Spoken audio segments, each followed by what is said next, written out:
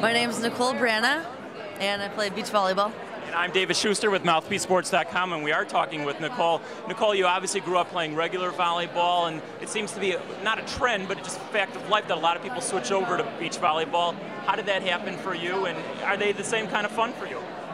Yeah, I played indoor for a long time, and I think I was at a point in my life where I wanted to try something different. A friend encouraged me to move down to Southern California to have fun, and I had friends down there, so I thought, why not? Can still play volleyball, just not indoor.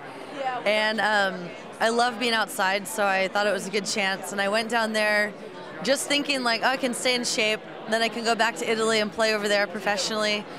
And I did that, and I loved it. When I was in Italy, I missed the beach, I missed the friends I made, the atmosphere.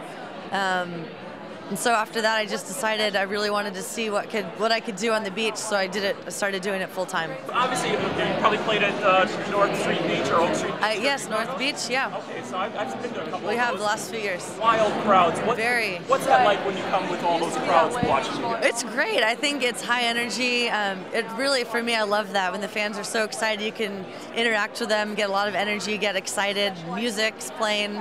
They have a ton of fun tents and giveaways there for everyone, and it's a great atmosphere. I don't know what your relationship status is, but when guys think of beach volleyball players, a lot of them come to Guac. They think like bikini. Well, they do think bikinis. Okay, you beat me to the punch there. I mean, any self-conscious about that? So a lot of guys are checking you out. Yeah, definitely. That's part of what happens when you play in a bikini. But we are working so hard out there, and this is our job.